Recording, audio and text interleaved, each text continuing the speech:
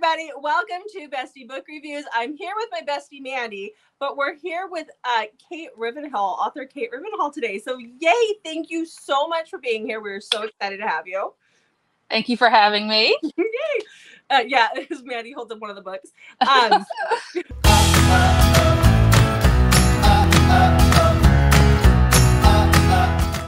One of the banned books, which I feel like as an author, when you have banned books from Amazon, you have totally made it. So yay for you. So that's awesome. Okay, Mandy. Okay, let's just jump right in. And so what types of books do you write? What types of tropes for people who might not be familiar? I would say my most used trope with I have a variety of pen names across sweet and dark romance, but one of the main tropes is over the top, obsessed, and jealous possessive. That's probably my top favorite trope to write. So yeah, that's my top favorite. All right. Okay. So under this pen name, under your Kate Rivenhall, are all the books Taboo, brother-sister situation? Yes. Yes.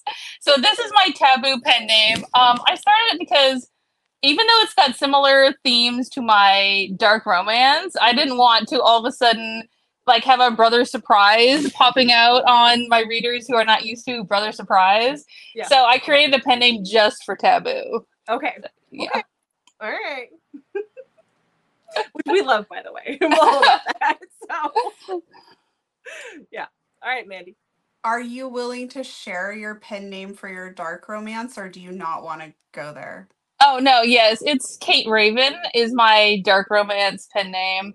And it's similar, but I feel like that one, I feel like my Taboo main, male main characters are a little more sympathetic than my dark romance. Most of them are just simply unhinged and just not like anti-heroes.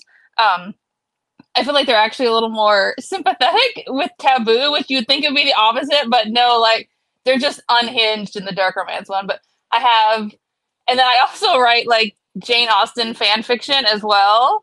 So those are my main pen names, but I've been focusing more on dark and Taboo recently. And I know you're in one of the same reading groups that I'm in, and so there's this part of me going, do I have your books on here that I don't even realize are your books on my Kindle? I'm pretty sure I do. I just haven't realized that they were under the other pen name. So we'll be checking that out soon. Yeah. Yes. No, but like I said, they're similar. They have the same tropes of over the top, dub or non-con, but they're meaner. I really think those boys are meaner for the dark romance.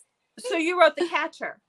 Yes, I did. Yeah. Okay, I haven't read that yet. That is top of my TBR to read, but I've seen a lot of people talking about it in the dark reading group. So yeah, it's definitely up there. Okay. Yeah, that one is dark. That one is probably the darkest one I've written.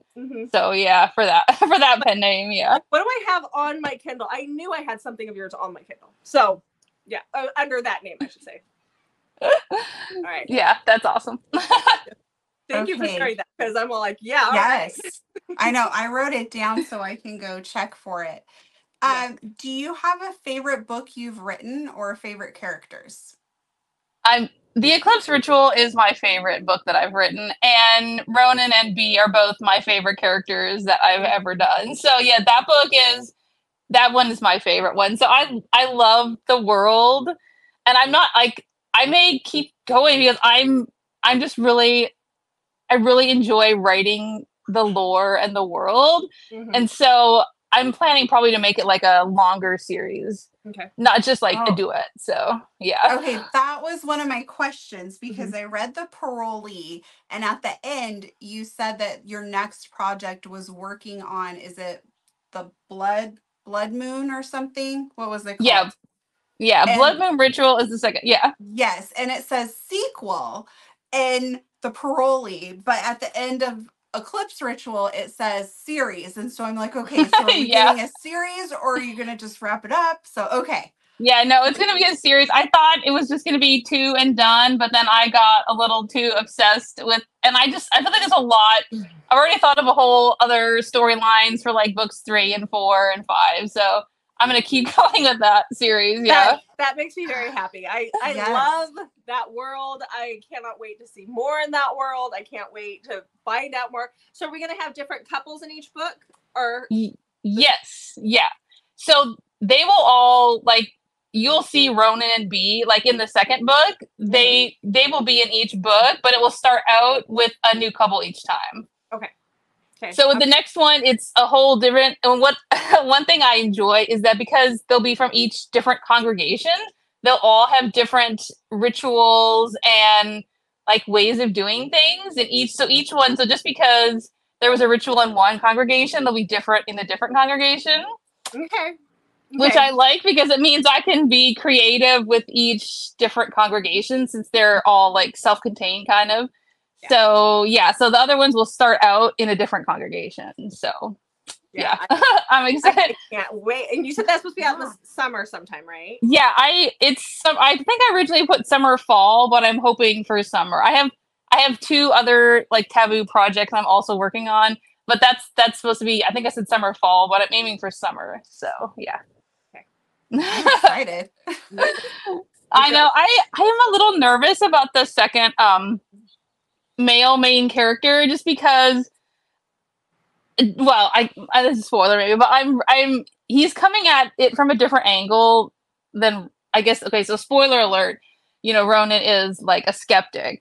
So the male main character in the sequel, he's not a skeptic. He's like deep in, he's a holy warrior. He is like 100% for his prophet and for the congregation. So I'm just a little nervous how sympathetic he's going to be, but so we'll see. that means you're coming at it from a completely different situation. So instead of having a guy who's like not buying into it anymore, he's so indoctrinated that that's going to set up so much more. Yeah, so I'm a little nervous about him. I mean, I am attached to him still, but I'm a little nervous because he is such a company man. He's such a true believer. He's such a he doesn't have any doubts at all at the beginning of the book. Right. So I'm just going to be interesting challenge to see how I can how he becomes hopefully more sympathetic in the course of the book. So yeah, so that's what I'm working on with the second one too. So okay. But I had a reader once ask me, so this is one thing. So there will never be animal harm in the series or whatever. So because sometimes people they'll hear cult and they'll think animal sacrifice. So but in case anyone's worried about that, I've definitely committed to, and I wouldn't want to either, there's no animal harm. Okay. None of the congregations will have any of that. So okay. Good. Anyways, that's off topic, but that was just something that came into my mind. But yeah. Well, I mean, if you get that question quite often, then it's worth it. I do occasionally. It's like, oh no. And I'm like, no, this isn't that. They're mean to people in this guy, this cult doesn't harm animals. People, yeah. Yes, no, there's just murder, but the animals are all okay. So good news. So yeah.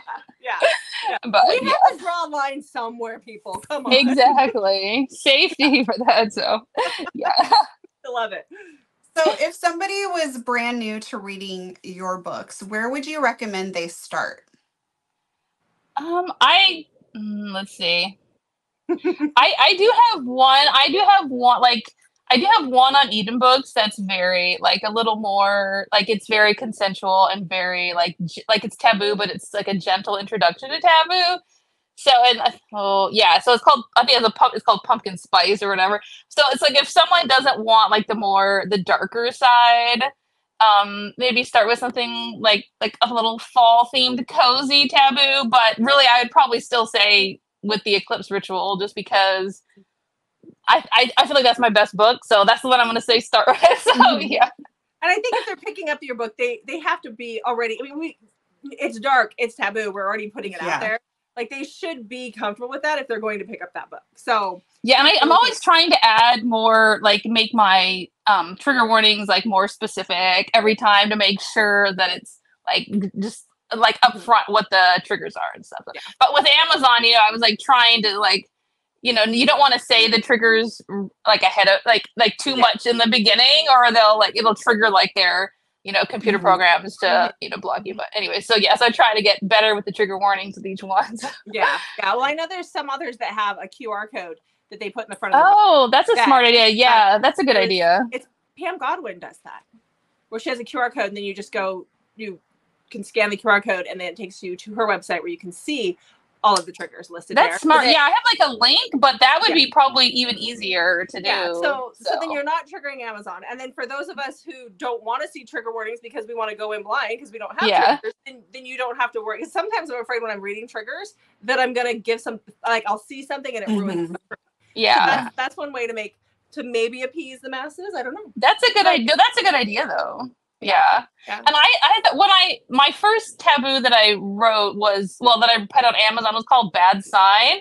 And I thought by putting taboo on it that was like an alert that there would be like sibling taboo. But a lot of people wrote and they're like, where did this brother come up? Like, spoiler, like, where did this brother came from out of nowhere? Like, he's in the XYZ. And so I'm like, I just had no clue. So I had thought that that's what taboo meant. But I have since learned that's not a sufficient trigger warning but yeah. So no, I learned that. You have to use the big I word for that one, I think. So I know, yeah. I was like, okay, I'm learning now. So yeah, I had to figure that out as well. So because I don't want people reading unless they enjoy the fictional content, of course. But exactly. Yeah. So okay. So can you share what you are currently working on? And I know we were communicating a little bit and you said you had a new book coming out soon. Yeah, there's one I'm working on called what is it? I forgot. Oh, Cruise. Yes. So I'm working on Blood Moon Ritual, the sequel, and I'm working on one called Cruise, and it's a dark Omegaverse. So, but it's a male female Omegaverse. So Omegaverse is, I don't know if you read them, but they're kind of like there's alphas, there's betas, there's omegas, and like there's scent matches. So it'll start out with my female main character reluctantly going on a family cruise, like their family reunion cruise. She's never been scented by an alpha. She doesn't know why. She's confused. And of course, like her mean, angry older brother will be there. So spoiler alert, we'll just see what happens after that. So that one will have some new ones that I haven't done. Like it'll have nodding, which I'm very excited about. You can't do Omegaverse without nodding. I know, that's what I thought too. I'm like, what would even be the point? So it's going to have a lot of nodding in it. It's going to have some forced breeding in it. He's like, so this guy is going to be like the meanest taboo guy that he does grovel. So I'll put that all in the trigger. But so he's going to be the alpha, and obviously my female main character will be the omega. So, and there's also a mystery to solve. So there's going to be some alphas out of control on the ship and going feral, and they're going to want to be attacking omegas. And so our female main character and male main character will be like both trying to figure out that mystery of why alphas are going feral, and they're trying to figure out their own like scent match. Hopefully that's not too much spoiler or whatever, but you can edit out the spoilers if that was too much. I think that's pretty good. I mean, if you say it's too spoiler, then we can edit out whatever. But I think that's pretty good. Okay, I don't think it was. I'm excited that I love Omegaverse. Every once in a while we'll do we have this series on our channel it's called Convincing My Bestie to Read, and it's where we convince the other one to read. We throw out six books in a specific trope. And it's typically the stuff that we don't choose for ourselves. So we just did one where it was Omegaverse because Mandy doesn't normally choose that, but I am a hoe for it. So, but I don't like, a lot of the Omegaverse are sweet, and I need drama, I need angst, I need more to mine than that. Yeah. So I'm excited for an Omegaverse. Like that would be awesome. So. I know, I'm looking forward to it. That's like me with Daddy Kink. I had no notion. I have a friend and she writes Daddy Kink, and so I'm like, okay, let me try this, and all of a sudden I'm loving Daddy Kink right now. So I was like, okay, like I can totally be talked into all these new kinks and tropes. Like, okay, I'll just try it. So yeah, so I definitely relate. Exactly. It depends on how it's written and who writes. Yes, so, exactly. Yeah. So yeah. So yeah, so I'm excited about that one as well. That's coming out too. So. And do you have it released for? When was it, Mandy? What'd you see? So you said that I think it's Bad Sign. It's the hitchhiker one, and you added some stuff to it or something? There was Yeah, there's one more scene in it basically, but I had to keep it. I had to like there was a gap in between because I had it on KDP until like May 10th or whatever. So I waited until that was done just to be on the safe side to bring it onto Etsy and Smashwords and Eden Books and stuff. So that one should be coming out next week. It's already people have already read it, but there's basically one more added scene to it. So yeah, and that won't be on Amazon because you keep getting taken off of Amazon, right? No, yeah, that one keeps so that one will just be on Etsy and Smashwords and stuff. So yeah, but it's the same. It's thematically similar to my other. The same trigger warnings will apply. Yeah. Various spitting and all this sort of stuff. So yeah. Yay! Okay. I know. I love spitting. I love. That's a trope. I should have said that first too. Over the top, jealous, possessive, and then I really do like spitting. So yeah, that's another favorite. In my books, I like it.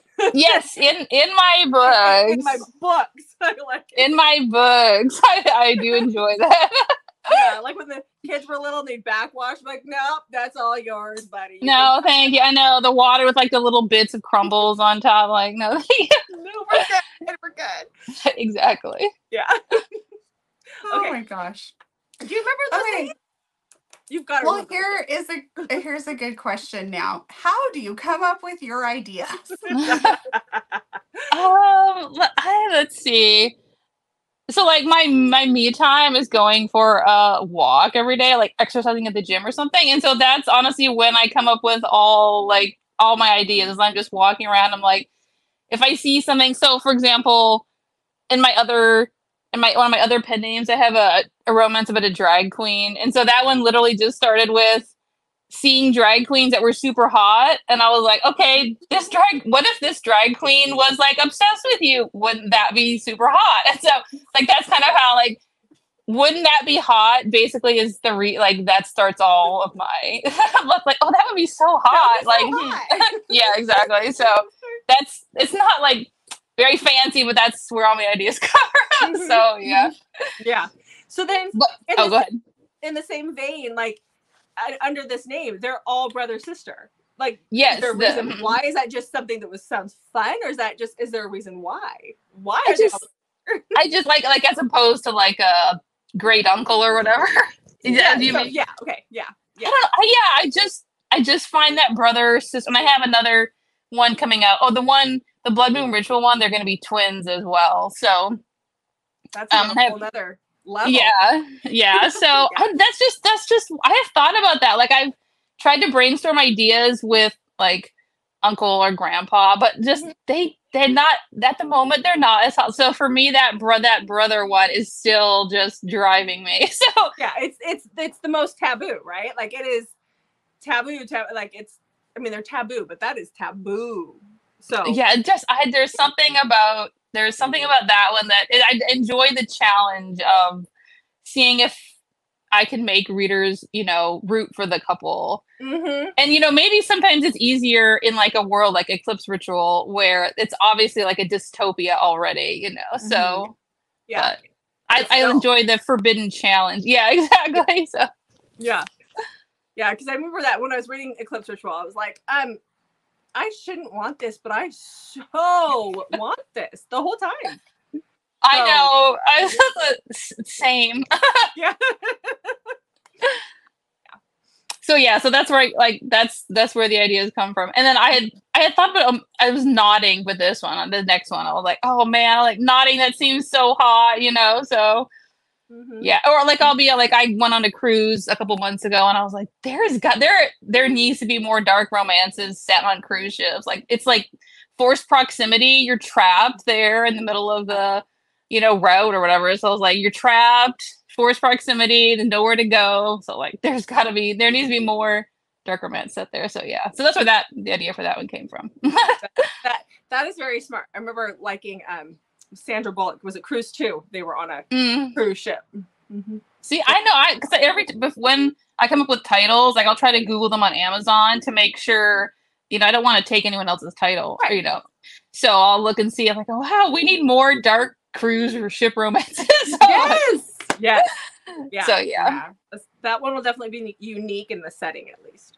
And like I said, the nodding, I was like, I've got to do nodding. Nodding is so hot. So yeah. Mm-hmm.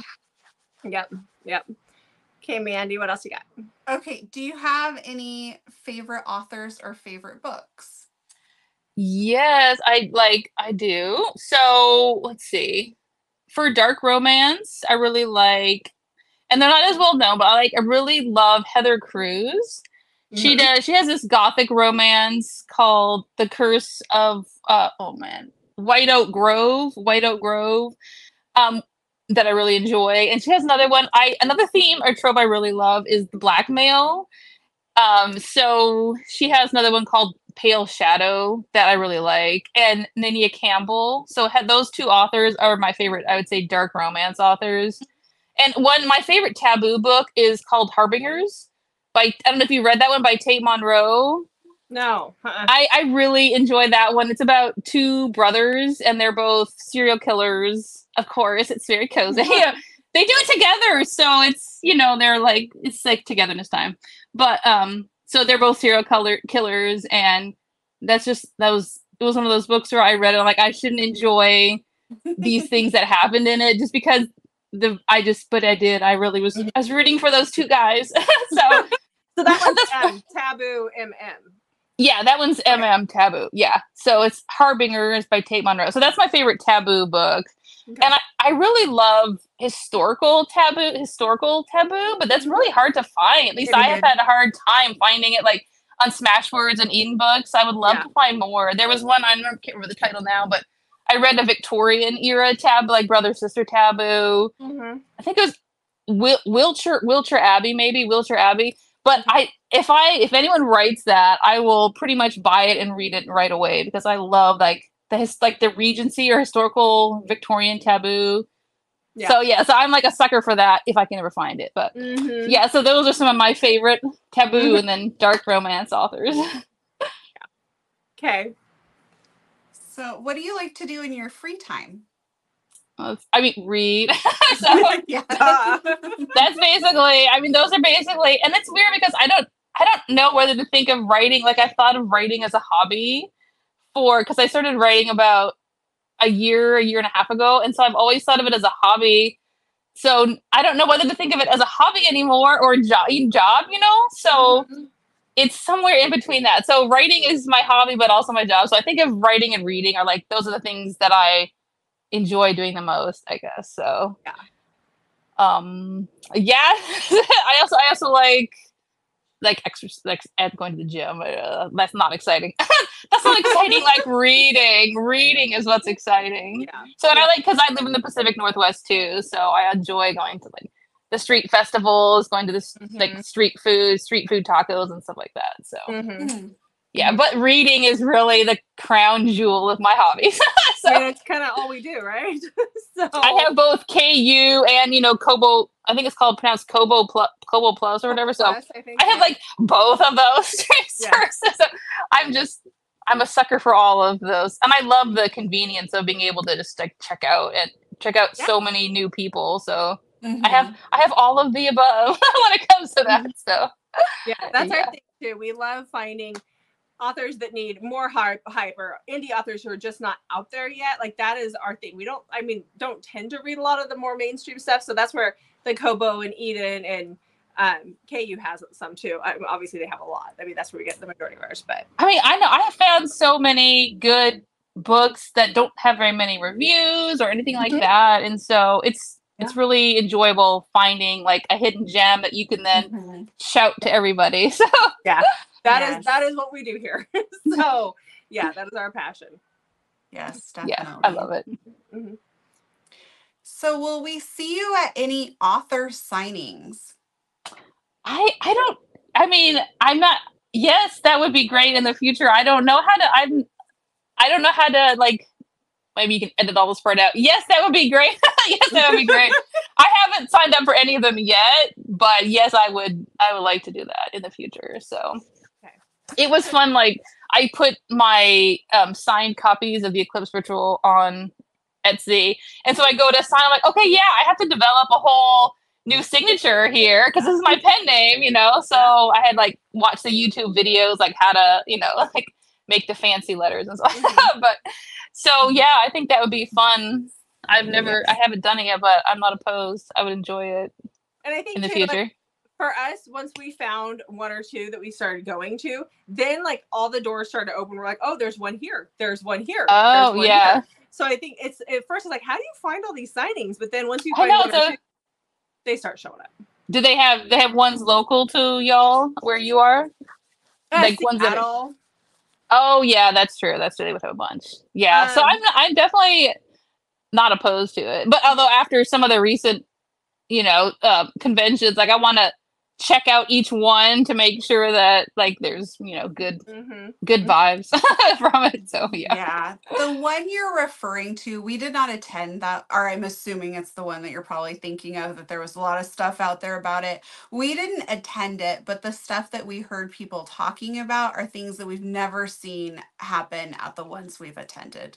Oh, that's good. Yeah. They've always That's been good really because smooth. if you've never been, I'm like, is that what these are like? So it made me kind of nervous because I'm a bit shy in person, and so I'm like, ooh. But that's good to hear. Yeah, when we get off here, we can tell you some that we know that are.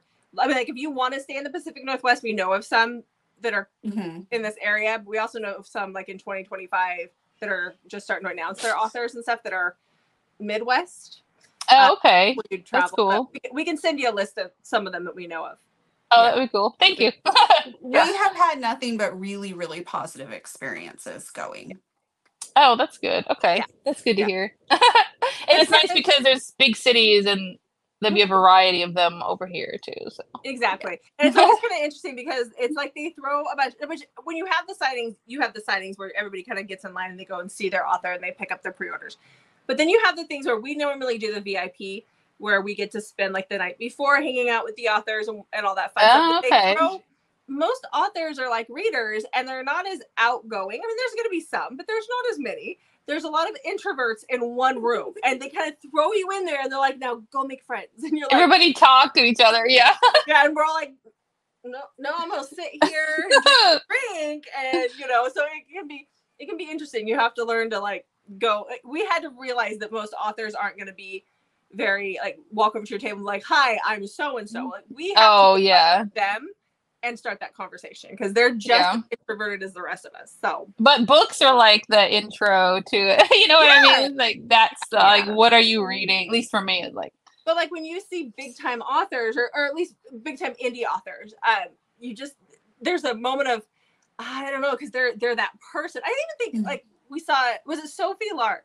When we saw Sophie Lark in Vegas last year, I was like, we can't go talk to her. That's Sophie Lark. But she's the sweetest, right? I mean, it's not even like that. So, yeah. Yeah, that's good. Yeah, and I had heard people say that that's not usual for conferences and conventions. So no, that's that good. was insane. It doesn't scare me away from them, basically. So that's good. And then you had afterwards, a lot of the ones that are coming up were like, this is what we do, trying to ensure everybody that's not going to happen. Yeah. Yeah, exactly. Yeah. So. Yes. So, yeah.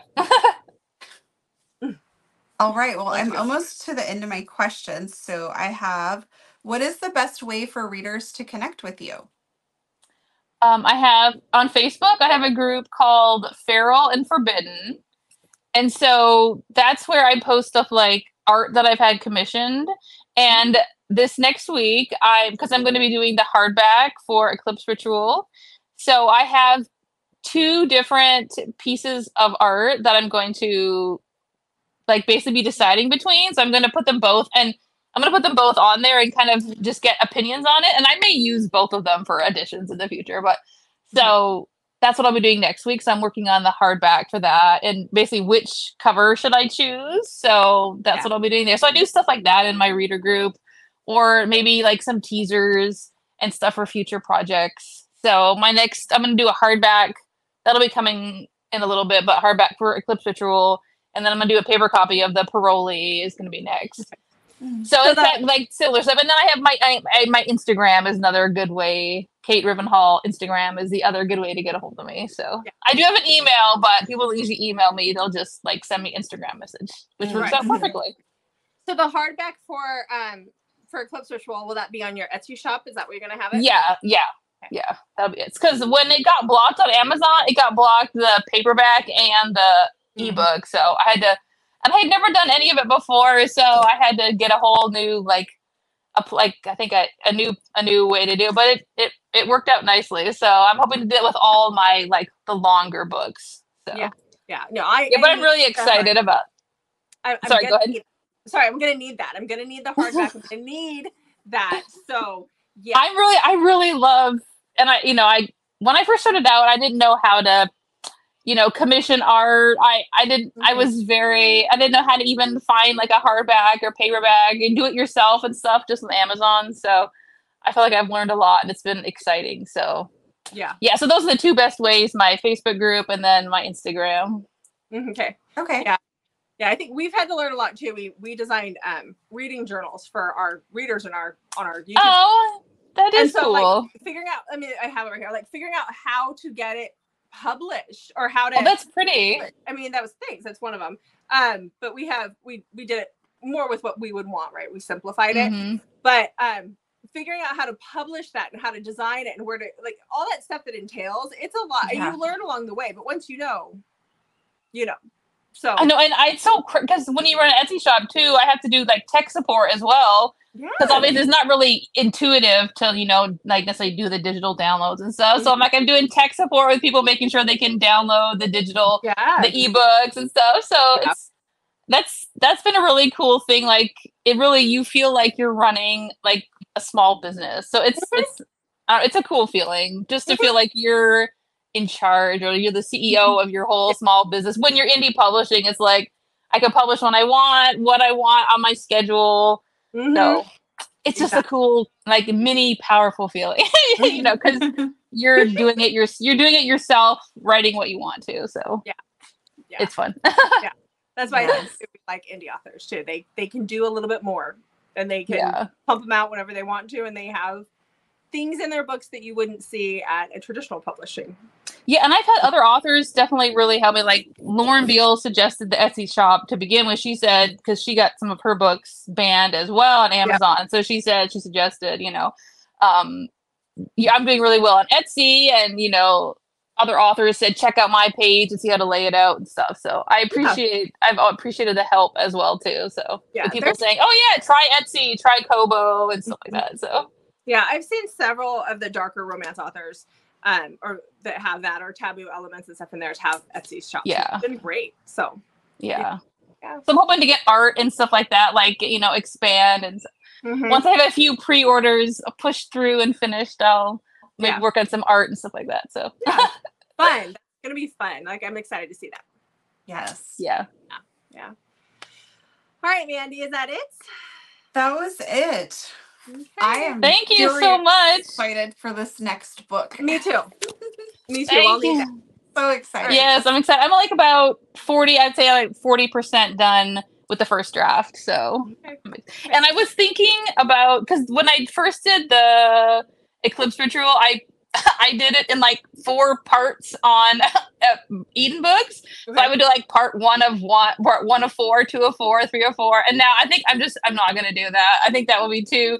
I'm just going to do the whole thing because I was doing it episodically, but I think I'm just going to do the whole thing. So it'll come out just the whole thing, all of Blood Moon Ritual. So there won't be any what's the word?